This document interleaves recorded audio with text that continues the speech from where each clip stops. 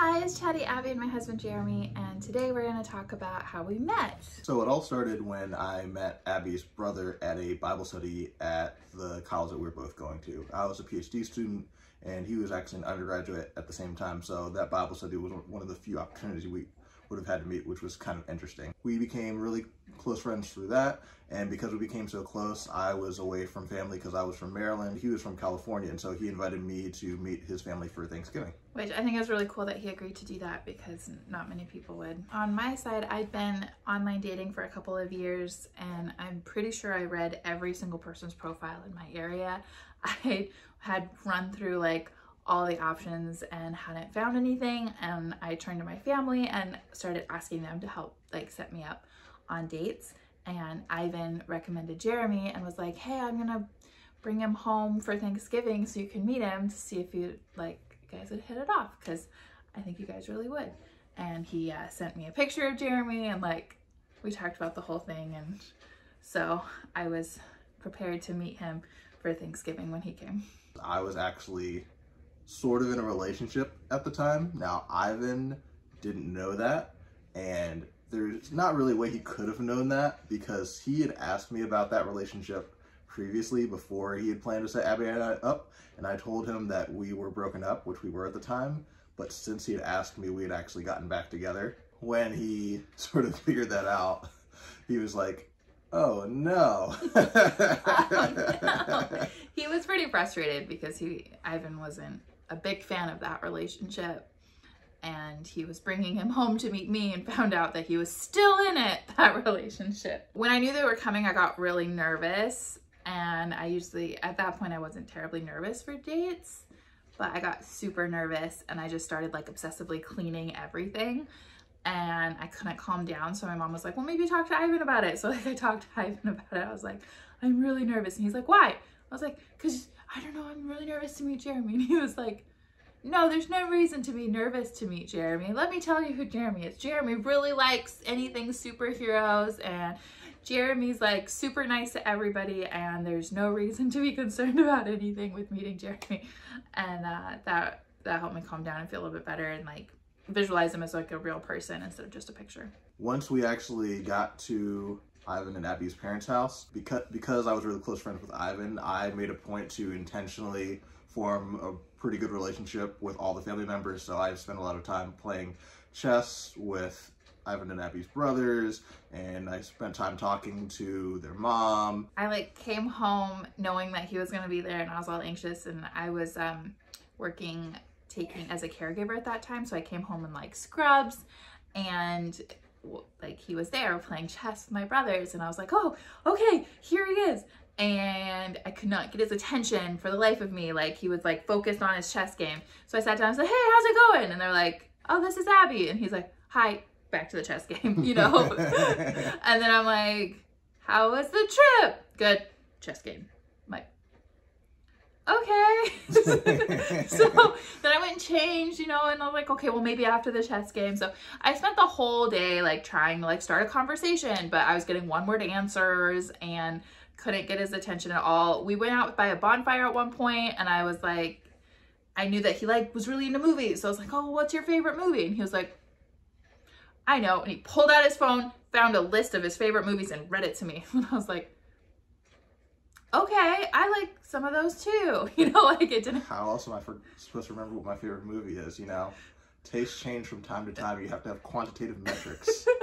I was just trying to start a conversation, and that was not like the easiest way to do that.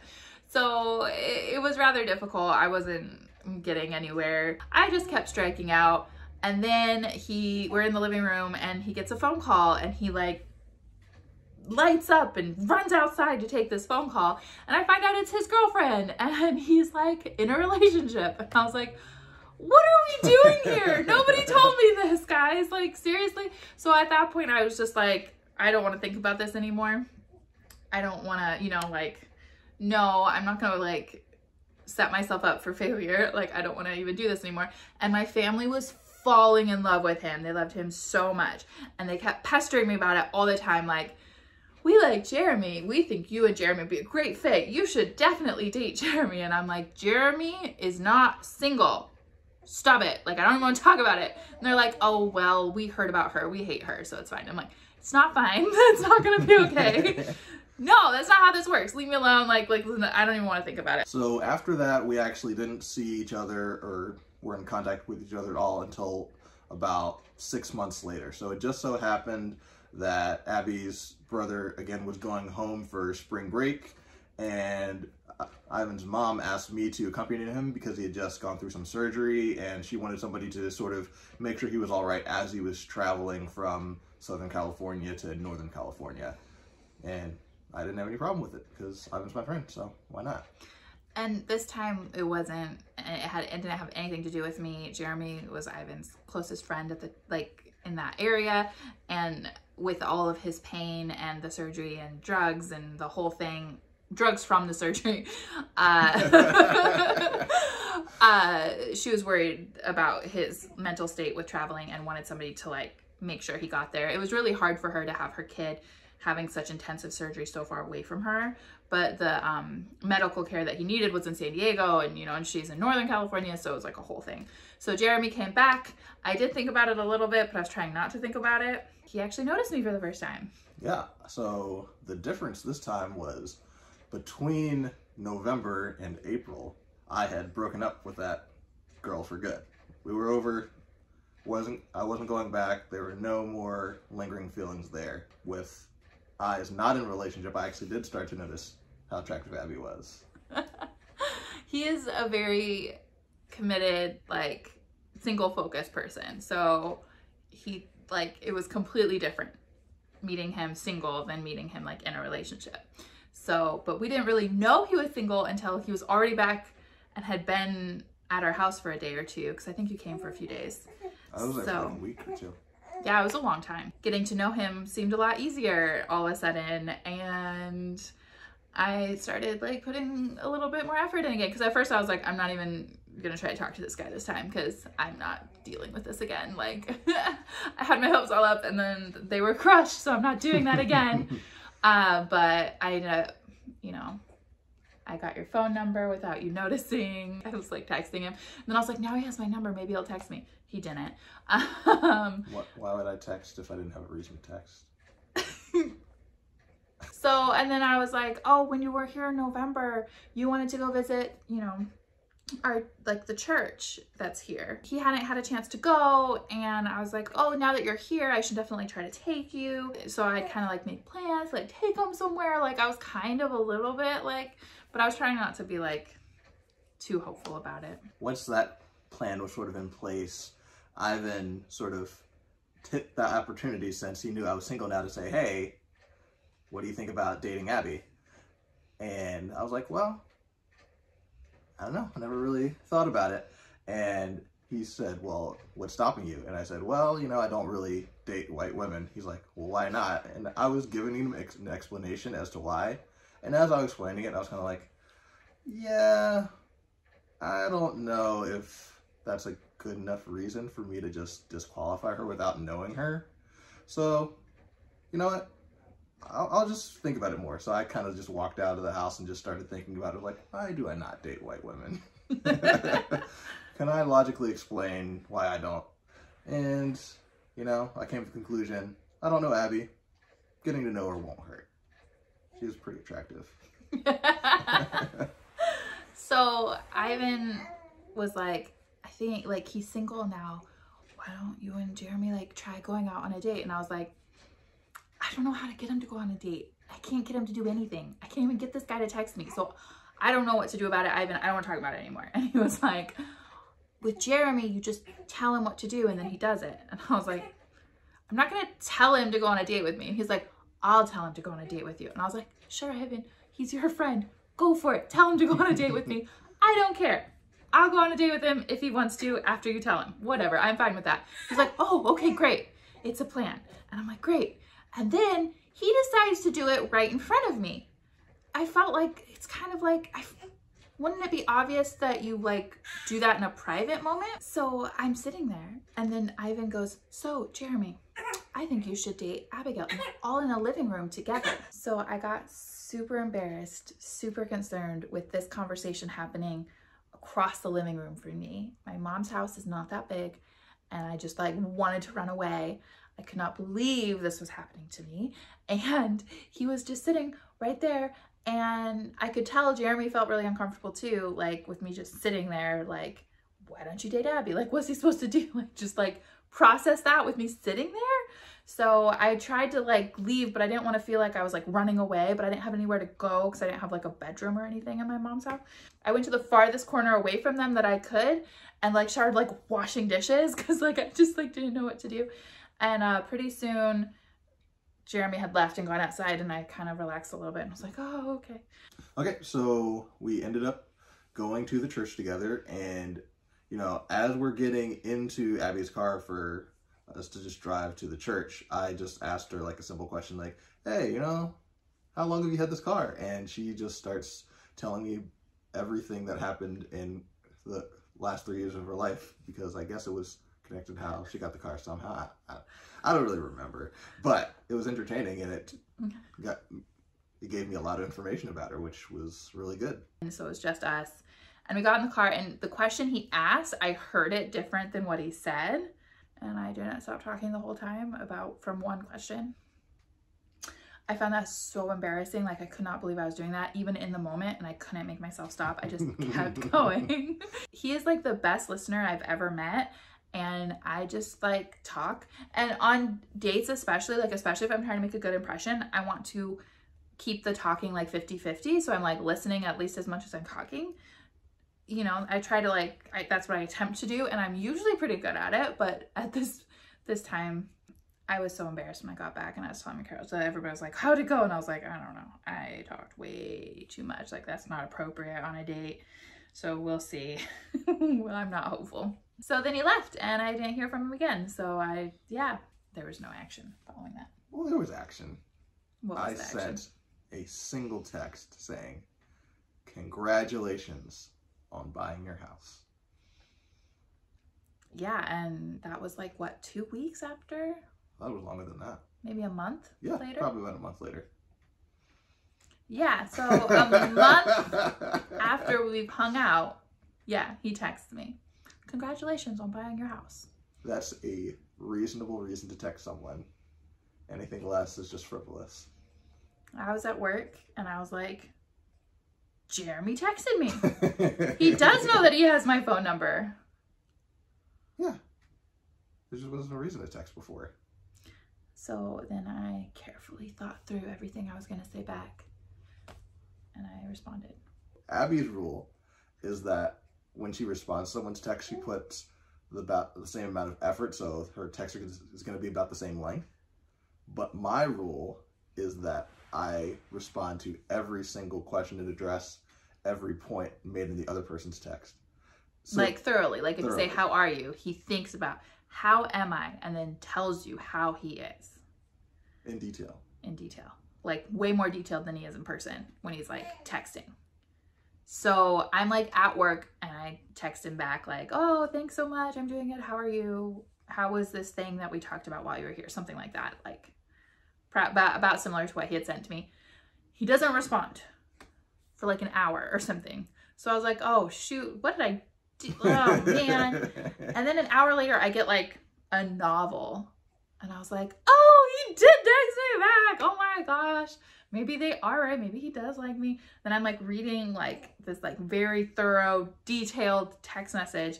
And I was like, oh, and I like stop working, and I'm like, I'm not like teleworking, I'm like working in person. And I'm like trying to sneak a text but I'm like trying to respond to him, and I'm like, I couldn't write as much as he had written while at work. And I didn't want to like stop and not text him back because he never texts me. So I didn't want to mess it up. So I ended up just like not getting any work done that whole day.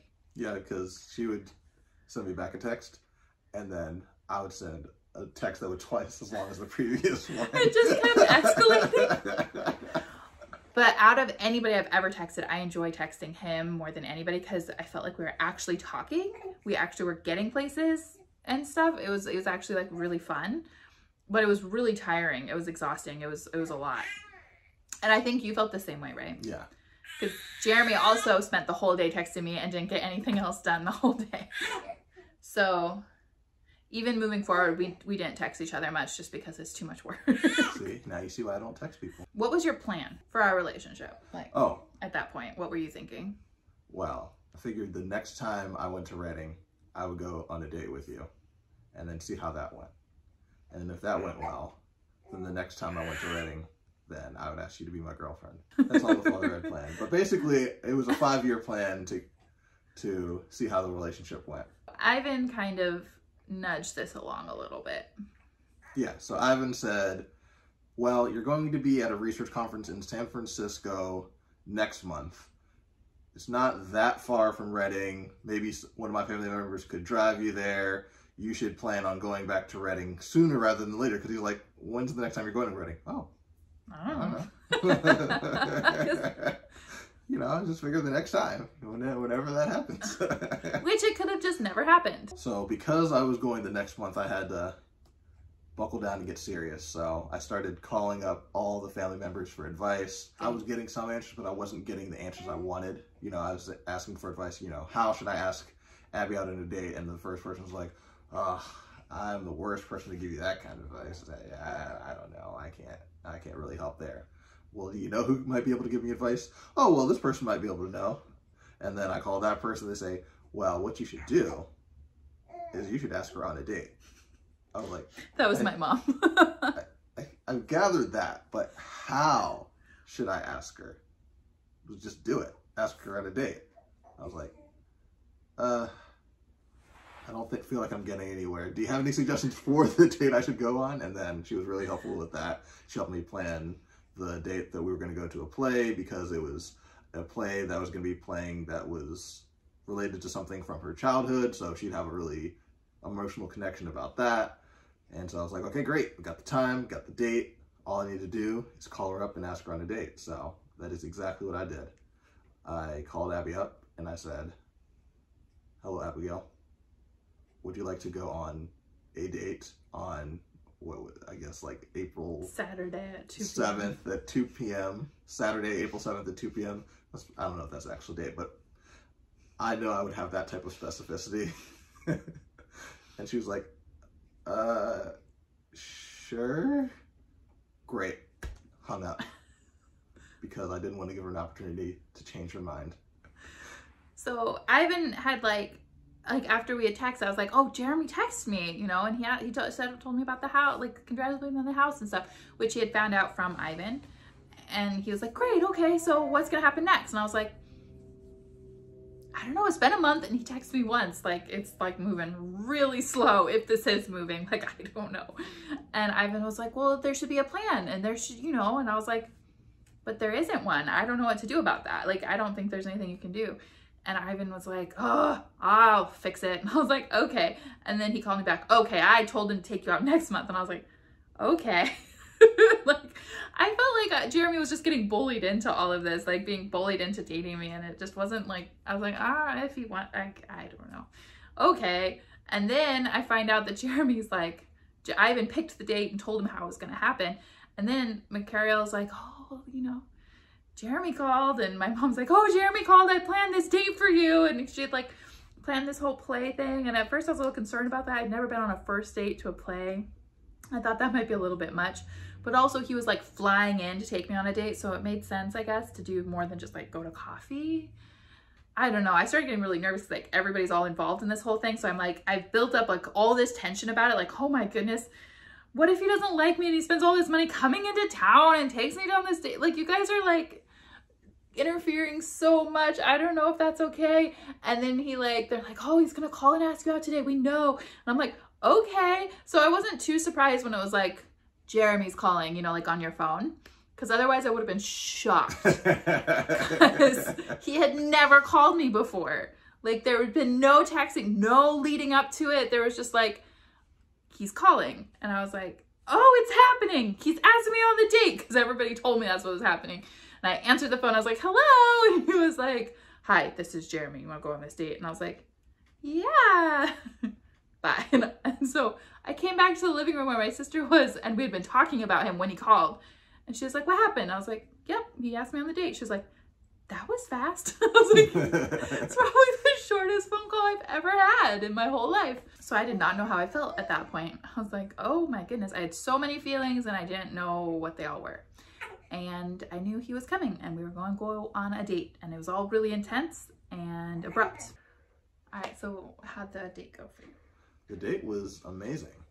I really enjoyed the play. I'd actually never seen Oliver Twist before. I really enjoyed spending time with Abby, and at the play they were selling flowers, and I just felt prompted to buy her flowers, which is something I had never done before.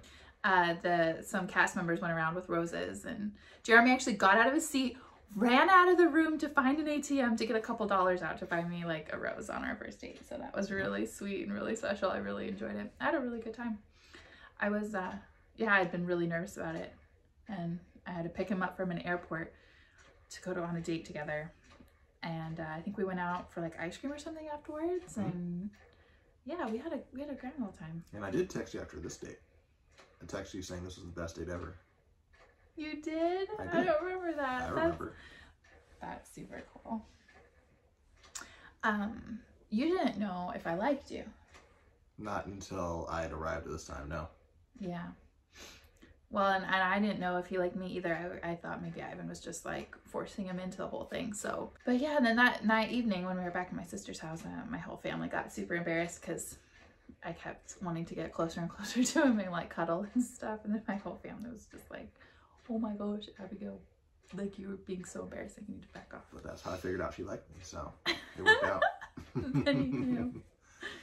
Yeah, and I was trying to sell my car, and that evening I had to go and I was trying to vacuum it out, vacuum everything in my car and like work on it, get it all clean for the selling it the next day or something. And he left everybody inside. They were playing cards or something, and he came out and like helped me with it, and I thought that was really nice.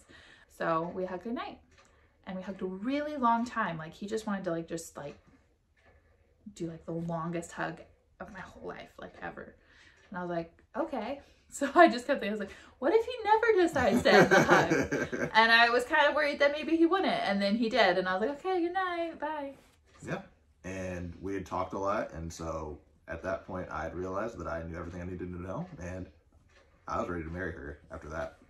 After that hug. Yeah. Like later he told me, I was like, when we hugged, that's when I knew I wanted to marry you. I was like, oh, well. That's why it took so long.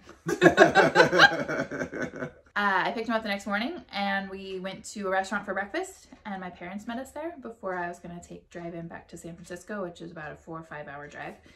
And yeah, we all sat down, and I just thought it was going to be a fun, like, oh, we're so glad to see you guys, and I'm glad you guys like went on a date, or, you know, I don't know what my parents were going to do, but I didn't think too much about it. And we sat down in a booth, and my mom was like, so Jeremy, what are your intentions? And I got so embarrassed. I was like, oh, I can't believe we're doing this right now. We went on one date. Like, who goes on one date with somebody and has like their parents like all involved and knowing everything about it and asking people their intentions?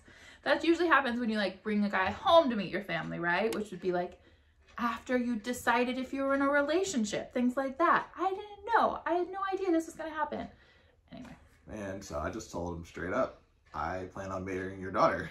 And they're like, and then Abby mom was like, maybe I need to reframe the question. So based on your response, I guess what you're saying is at the point you are in life, you're dating for marriage. And I was just like, yeah, that sounds better than what I said. Let's go with that.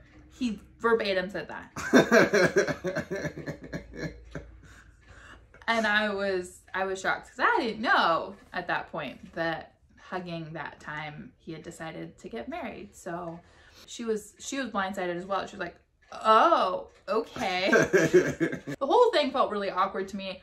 I didn't even know. And they're like, oh, so, you know, you guys are dating then? And we're like, oh, we haven't talked about it yet. I'm like, okay. She didn't ask me what our intentions were. She asked me what my intentions were. So she's like, oh, Abby, you're okay with that? I'm like, this is the first I've heard of it. I don't know how to respond right now. I didn't say that, but that's how I was feeling. And it was kind of awkward. I felt like the whole thing was really awkward. He seemed totally fine though. He was chill. I was asked a question and I answered it. What's there to think about? Yeah. So we went and got in the car and we started driving, and he's like, what kind of music do you like? And then we spent the longest, most awkward car ride of my life. This would have been a great time to just like, all right, I guess you want to marry me. Let's talk about that, you know, for like 5 hours in the car, right? Well, you didn't bring up that conversation. I wasn't going to. No, I did not bring it up because in my mind, he was supposed to bring it up. And at this point, I wish I had just said something, but I was sure that he needed to do it. And then we arrived in San Francisco. And then I couldn't talk at all because traffic in San Francisco is nuts, and trying to park and everything is very stressful. So I focused on that, got him to his hotel for the conference. And then I was like, honestly, I would have liked to just like pulled up to the entry, like, and then like turn around and come home, because like traffic was bad. It was going to get worse. Finding parking was miserable. But I was like, we haven't had the conversation yet. I can't just drop him off. I have to stick around and see if he asks me out. So I found parking. We paid for parking. I think he paid for it. We got out and I was like, well, maybe now. Nope. So I was like, well, I'll walk him to the hotel. So I walked him to the hotel. Then I'm like, I guess I'll go back to the car. He's like, I'll walk with you. We get all the way to the car. Like, you can see the car. I saw, and I'm like, well, maybe I should just bring it up. Should I leave without time? I'm like, I was sure if I waited long enough, he would say something. And you were correct. At the exact moment you were about to get in the car, that's when I brought up, so would you like to be boyfriend and girlfriend? Like and I was so frustrated at this point. I was so frustrated. I had waited so long. And because if he had asked when we first got in the car, I would have been like, yes, let's talk. Now let's talk details. But he'd made me wait so long that at this point I was so frustrated. I didn't even feel like saying yes. So I was like, well, what does that even mean to you? Like, I just started grilling him instead of saying yes because I was kind of mad. And then also because he had told my mom he wanted to get married. And I didn't know if I said yes to being his girlfriend, that meant we were engaged. Like, I didn't know where his head was at because we also hadn't talked about it the whole time. So that was very confusing to me, that you would just say that, but then also not talk about it. I was like, I have no idea where your head's at. I need some more details. Once again, can't give her much time to say no. Well, and you also give another explanation when I tell people this story. I didn't want her to say no, and then us to be stuck in a car together for 3 hours. That's the real reason. Less time to change your mind. Do you remember what you said? I don't even remember. It was basic. And later when I asked you about it, you were like, well, I wanted you to agree. So I made it like as simple as possible. And it was real simple. So then I was like, okay. So we'd like hold hands or something? And he was like, yeah, we could do that. Because I think holding hands was even my idea. And I was like, okay, yeah, I could do that. And he got so happy. He was so cute. He was all smiling and stuff. And then I didn't want to leave because he was all so happy and he was now my boyfriend. And I didn't want to leave my boyfriend in San Francisco. I wanted to leave the super aggravating guy who didn't have a conversation with me. But like all of that floated away now that we had this like really awkward, weird conversation and we were together. But I was like, oh, if we find better parking, we could like hang out for a little bit before I have to drive home by myself. And he was like, oh yeah, cool, let's do that. Mm-hmm. So we hung out for an hour or two. Yep. Before I drove back. And we held hands. And then after that, we had more of the conversations that Appy was talking about in our last video. And that's when we decided to get married. Yeah, everybody kept asking me like, right, so I get home, I'm like, yeah, okay, I have a boyfriend. And my family's like, Ivan especially, are you gonna marry him? And I was like, I don't know. Like, I have no idea. I don't feel like I know him yet. I don't know what even being in a relationship with him will be like. Like, I don't know if I want to marry somebody who texts me once a month. Like, I don't know. But as soon as we were boyfriend, girlfriend, and I was like, I called him on my way home. We talked way more in depth and way deeper apart from each other. We had like intense hours of phone calls, like just hashing everything out. And it was a couple days later and I just like was like, yeah, okay, I'm in love with him. And Ivan's like, wait, what? Because he was away from me as well. So like he's like, oh, Abby doesn't even know if she likes him. Oh no. And then 2 days later, I'm like, oh, I'm in love with him. And Ivan's like, what? That happened really fast. It's like, well, it was an intense few days. Like it was really intense. So yeah, that's how it happened.